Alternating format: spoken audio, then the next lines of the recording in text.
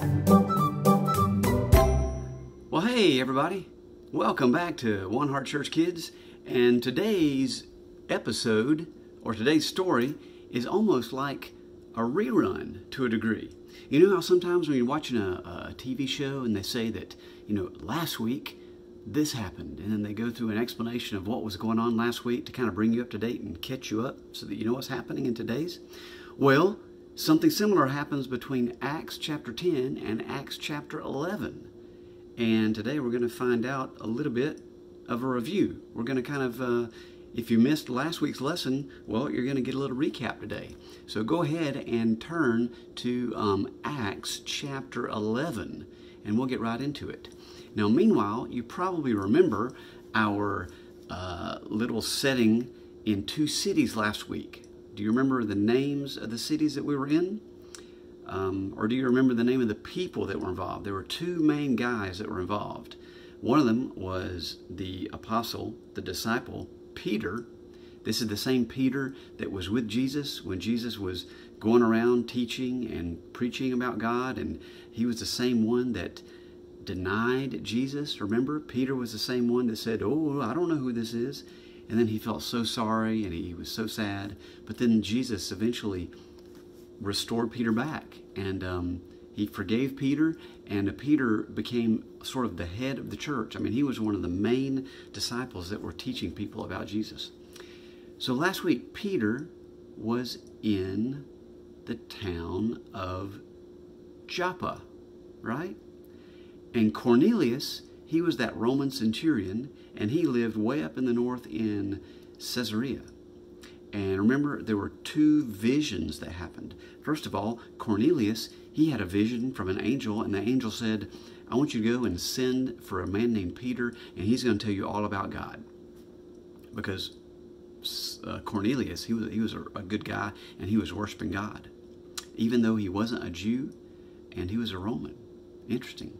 Peter, meanwhile, remember, he was up on his rooftop, and he had that amazing vision of the blanket coming down with all those different kinds of animals on it. And some of those animals were the types of animals that previously the Jews had been told they were unclean to eat. In other words, God's law did not allow them to eat those kinds of animals for reasons that God had said before. Now, God then showed Peter a vision where God said, "Eat anything you want. All of these are clean now. You can eat any of them."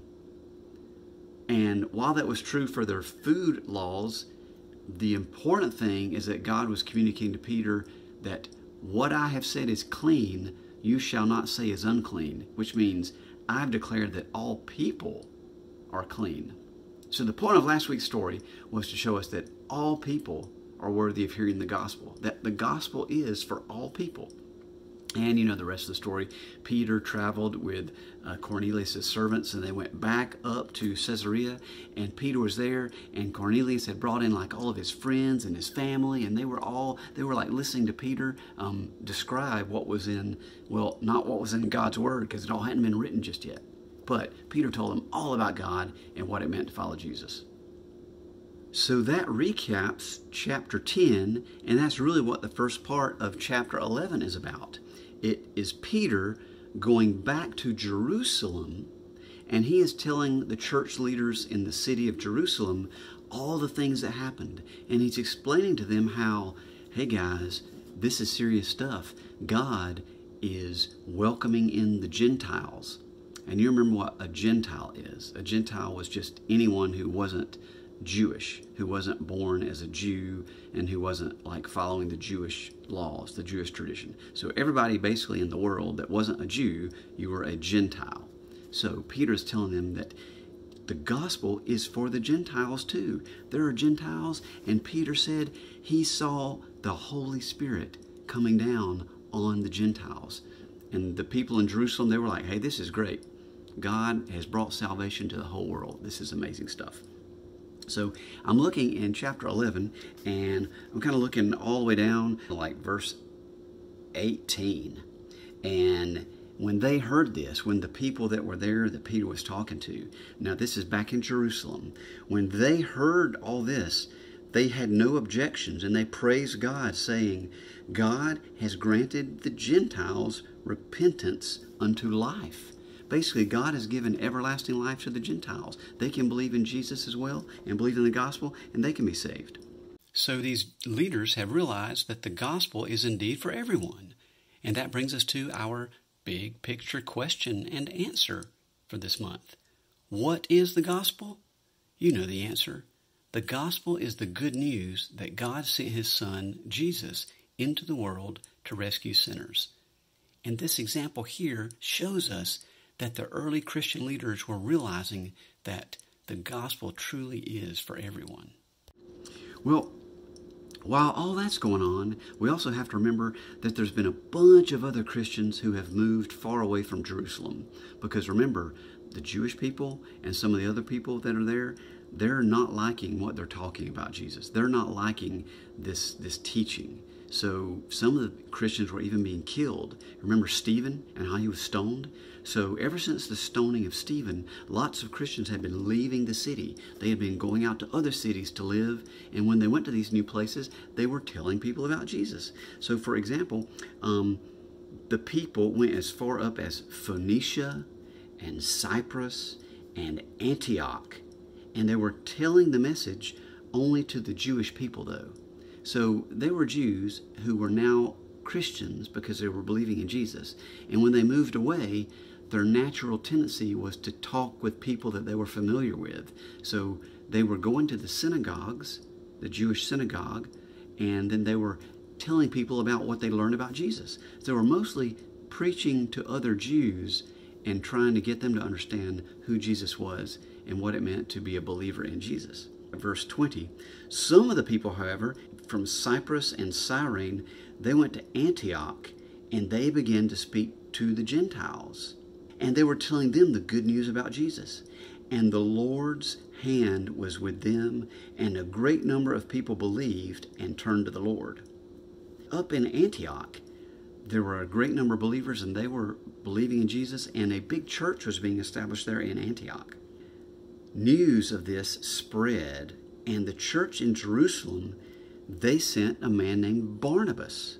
They sent Barnabas up to Antioch to find out what was going on and also to encourage those new believers. He was going there to tell them, hey, the believers in Jerusalem, they're behind you. They want to support you, and they want you to know that they're happy what's going on up here. So Barnabas went up there, and when he arrived, he saw the evidence of God's grace, and he was very glad, and he encouraged all those people to remain true to the Lord with all their hearts. And it says also that Barnabas was a good man. He was full of the Holy Spirit and full of faith, and a great number of people were brought to the Lord. Now, when Barnabas was finishing up in Antioch, he left Antioch and he went to the city of Tarsus, where he was looking for our buddy Paul. You remember Paul. He was the one we talked about a few weeks ago, who used to be someone who would arrest Christians and put them in jail. But then one day on his way to the city of Damascus, that blinding light came and made Paul blind for a few days. And Jesus spoke to Paul, and it was Jesus in the light. And Jesus told Paul who he really was. Paul became a believer. Paul became a Christian. And then Paul was like a great evangelist. He was out telling everybody about Jesus, and he was in the city of Tarsus at this time. So Barnabas goes to Tarsus to find Paul, and he brings him back to the city of Antioch. So again, Barnabas is in Antioch, and this time he's with Paul. And the two of them, Barnabas and Paul, they stayed in Antioch for about a year, working, and they were preaching and teaching people about Jesus. And there were many people who became Christians in the city of Antioch. And in fact, the Bible records that in the city of Antioch, that's the very first time that people started using the word Christian to refer to the believers of the way, or those people that believed in Jesus. Christian means like little Christ. Like, look at all these little Christ followers. So that's where the term Christian was first started to be used among the believers. What do you think is our main story point for today's lesson? I've got a hint behind me here. Let's see who can get it first. Nab, oui. to a 2-hour ever. Nab, are we going to nab something? Nab we to a 2-hour ever. Well, let's try this. Let's turn nab into a barn.